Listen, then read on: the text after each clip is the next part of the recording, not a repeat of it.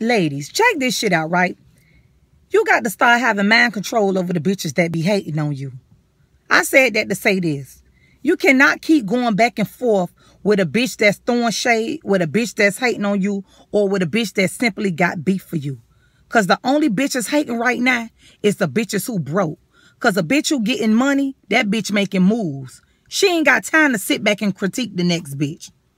So with that being said, we gonna get these hoes nice and trim for the summer. We gonna put these hoes on Griselda B Diet, meaning we gonna find out where that hoe hard at. And we gonna capitalize on that shit.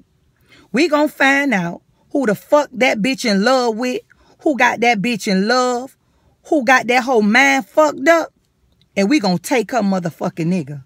We ain't going after the nigga who she run to when her and her main nigga beefing. We going after the nigga who she fucked up about. In 72 hours, we gonna make these hoes lose 15 motherfucking pounds. Meaning we gonna go so hard with they motherfucking nigga, and when them hoes had enough, we gonna make them hoes wave the white flag. And when they wave the white flag, then these hoes got to buy they nigga back. So the next time that hoe decide to hate on you, that hoe know she gonna have to pay. It's 2016. That beefing about a nigga shit been dead. That hating a bitch because she have what you don't have, that shit been dead. Like, y'all bitches got to grow the fuck up.